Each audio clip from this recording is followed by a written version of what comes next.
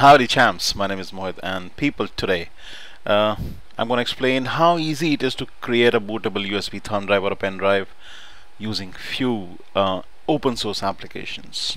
Okay, now these are the few applications that we need, 4 of them to get us through. Okay, the first one, Win2Bootic. You can get it from win2bootic.com. And that's the first one. You'll get it in a zip file. You just need to extract it, and you'll have these 2 files. The first one is a text document. Don't bother about it. We need this application, Win2Bootic. Cool.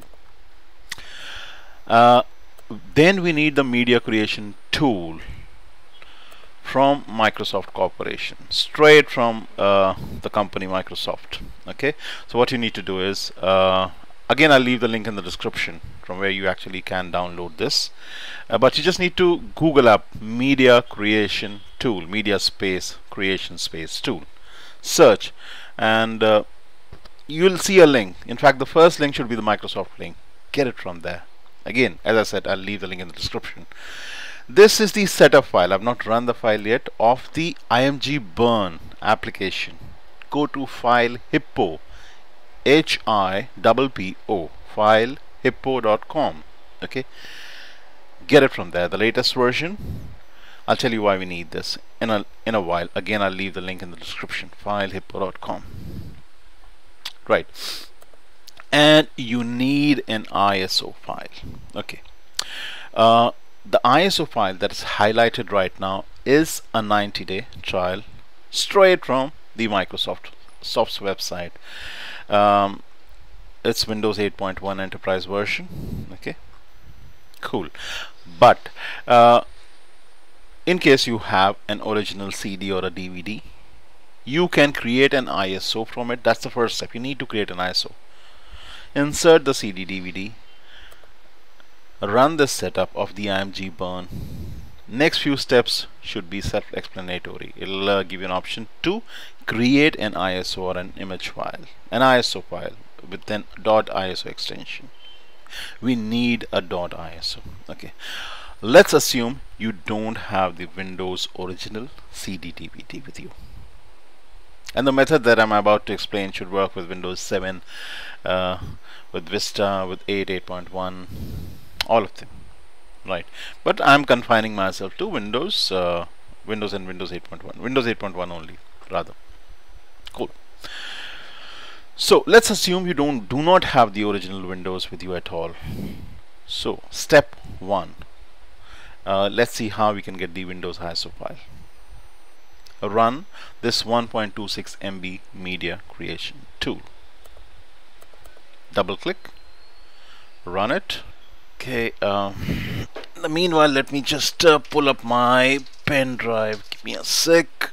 Where's my pen drive? Yeah, in the drawer. Got it. Let me just connect as well, as it's taking time. Give me a sec.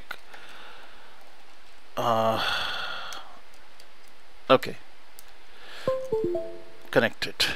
Cool. Where's that gone? In the background. Okay, so once you, yeah, that's the removable disk. The folder is empty. Cool. Don't scan. Empty. Right. So once you run the media creation tool, it's asking you what kind of installation file do you want. Language, select English, GB, or whatever, Great Britain. Edition, Windows 8.1 or whatever. Architecture, 32-bit or 64-bit, you decide depending on your machine. Right, and if you want to be absolutely sure, go, bring up this folder, and where you see this PC, right click and say properties, and you can see my machine is a 64-bit operating system machine. System type, make sure that you select the right system type. Okay, cool. And then architecture, 32 or 64-bit, as the case may be, depending on your hardware. Say next. Okay, now one very easy method is to make sure that you have connected at least 4 GB of a thumb drive or a pen drive, and just say next like so. It's gonna auto detect a removable drive. Mine is E, I know that for sure. Make sure that it's not selecting anything which is not the right one. Okay, and say next again. I'm going to cancel this method simply because this pushes in all the files directly on the USB. So, which, you know, this method ensures that the USB is connected all the time. And once, you know, all the files have been pushed into the on the USB drive, you can just click the finish button, which is grayed out, dulled out right now. Let me just cancel this method.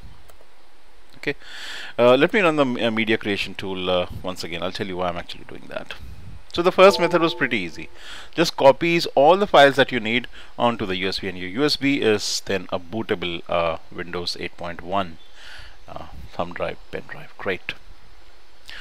The second method is if you don't want the the media, the pen drive to be connected all the time, you don't want it to be written directly onto the pen drive.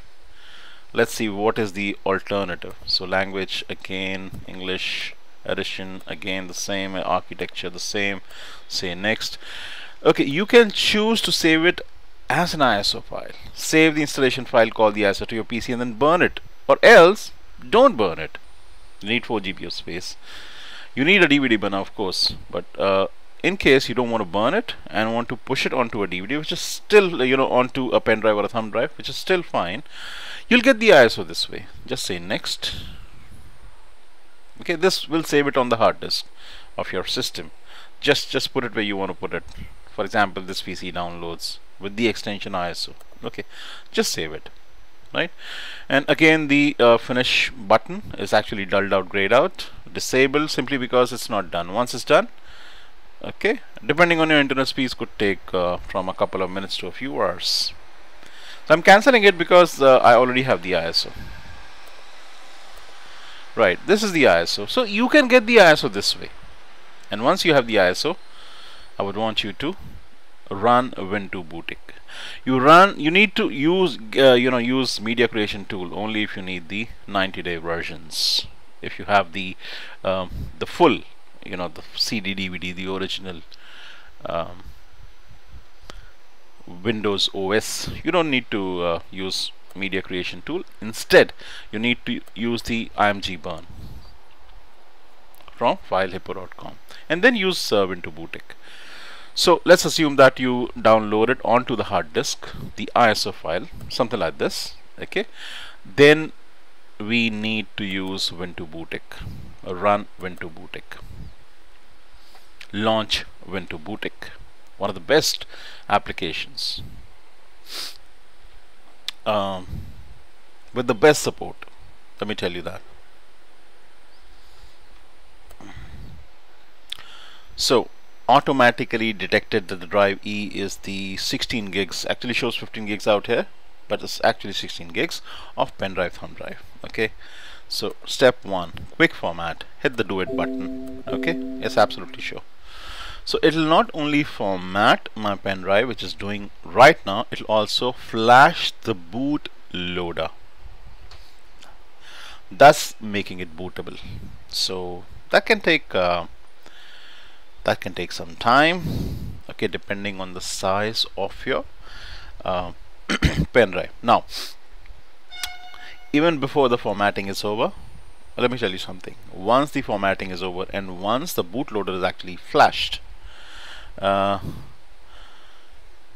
it'll ask you to push in the ISO file. It'll extract the ISO file, push in the files. Okay, there'll be an option, Windows to go. Do not check that option. To use, that's only for the enterprise version, Windows Enterprise, Windows 8.1 or 8 Enterprise version, and that's not the standard installation. That's a different installation with different options. Just keep things simple. Do not select the Win to go option, in which case you'll need a minimum of 16 gigs, recommended 32 gigs of pen drive. Okay, moreover, as I said, it's only for the enterprise version. It's a little different from the standard installation. So for simplicity's sake, okay, it's flashing the bootloader now, flashing bootloader. You see the message out there. Thanks, done. Okay, see, I'm gonna drop in. Next is asking me to drop the source. Of just click and point. If I click, I can just point to it, or else I'll rather, I think I'll rather drop the ISO. Okay, so what I'm gonna do is the ISO file, drag and drop out here.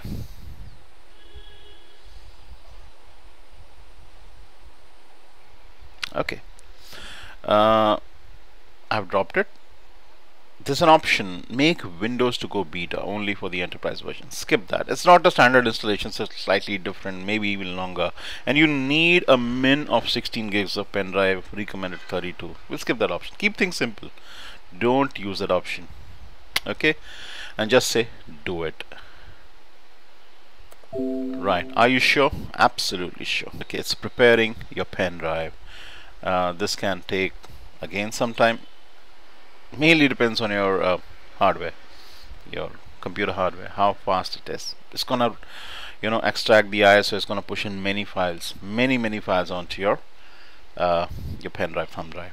Okay, so and once you're actually done, see, it's creating folders, says creating folders. Once you're actually done, you are good to go. So I may not wait for the whole process to get over. Just assume that all the files have been written, and there'll be an OK or a finish button, whatever. Next, what you need to do is, people, just go to the BIOS again. Different shortcut hotkeys for going to the BIOS on different computers by different manufacturers. Some use Megatrends BIOS, some use ME BIOS. You have different versions, different ways of getting into the BIOS. Once you get into the BIOS, make sure that for the legacy BIOS, the old BIOS, for the old systems, you can easily select the first boot device as the USB thumb drive with pen drive. It's very easy. Save the information in the BIOS, reboot, and you should be able to boot through the USB pen drive, thumb drive. Okay, but for the newer systems, we don't have the old legacy BIOS. We say we have the UEFI systems, secure boot systems. That will not allow you to boot through the pen drive. So you need to know how to disable the secure boot system. So there are several topics on the internet. So how to disable the UEFI secure boot system. The secure boot systems, if you bought a PC or a laptop with Windows 8 8.1 pre-installed or RT pre-installed, it should be a secure boot system. You'll need to disable it.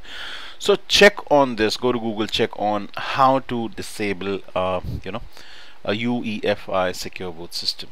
So there are several websites that show you how to do it with several screenshots. So it's not at all difficult to do, guys, once you know how to do it. Okay, and then once you drop or disable the secure boot system. Secure boot system is to ensure that you do not put Linux, or this is maybe Windows way of discouraging people to use Linux. I suppose they say that it's more for your security, but I have a feeling it's mainly to discourage Linux users. Cool. So once you disable the secure boot, and once you boot through the USB, setting it as the first bootable device in your BIOS, okay, you should be able to install Windows 8.1 in our case, or whichever Windows you're using. And in our example, we're actually using 90 days trial. 90 days is a good period, right? 3 months, that's a good period. Good enough to decide whether you actually want that operating system. Then you can obviously buy a license. You can take the activation code later on, once you decide that you have loved the product. Alright, so people, it's just 8% done. Okay. It can take some time, but in the end, you're just gonna pop me a thank you or a finish or okay, whatever, and I should be good to go. But I'm actually skipping that step and terminating the tutorial out here. I hope you found the methods stated out here very easy. I'm going to leave a link in the description from where to actually get media creation tool, Winter Bootic. I am G Burn, although I said that verbally verbatim, but just to avoid spelling mistakes and make sure that you have the right URL, I'm going to leave the links in the description. So people, please share, like, subscribe if you already haven't. You have a good day. Bye bye. Peace.